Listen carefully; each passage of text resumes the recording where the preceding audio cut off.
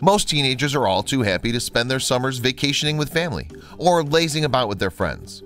Some, however, embark on an adventure. Ellie Yeater was one such teen. After saving up $500 for a DIY project, she discovered a camper for sale online. It only cost $200, and so the 14-year-old decided to buy it.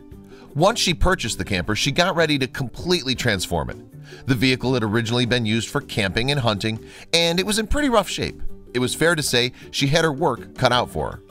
Ellie got the idea to renovate the camper after her older brother Isaiah built a tiny cabin on their family's property.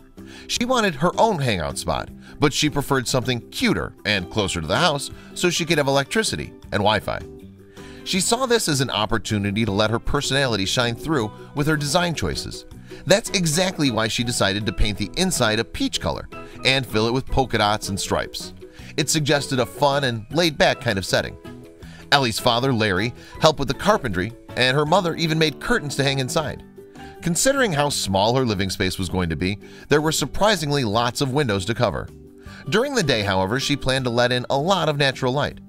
Many other components of the camper were outdated. Guessing that it was made in the 1970s, the original tiled floor featured a peculiar green pattern. Ellie decided to place new tiles on the floor with a more updated and modern appeal. She collected items that she could use to decorate the camper too. She wanted to make sure it reflected her own personality, and items like this chic dress form. She even made sure to construct a winding path to her new hideaway.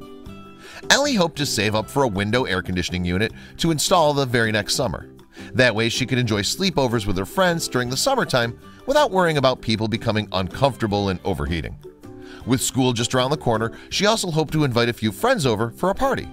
There was plenty of space for them to hang out, and they could even gather around the renovated kitchen bench seating. It looked like the camper was ready for its big premiere. You can see that Ellie took every possible detail into consideration.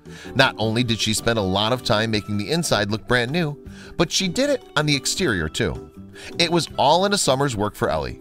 It just shows that with a little creativity and elbow grease, you can turn anything into an awesome hangout space. Ellie was certainly going to enjoy spending time in her renovated camper.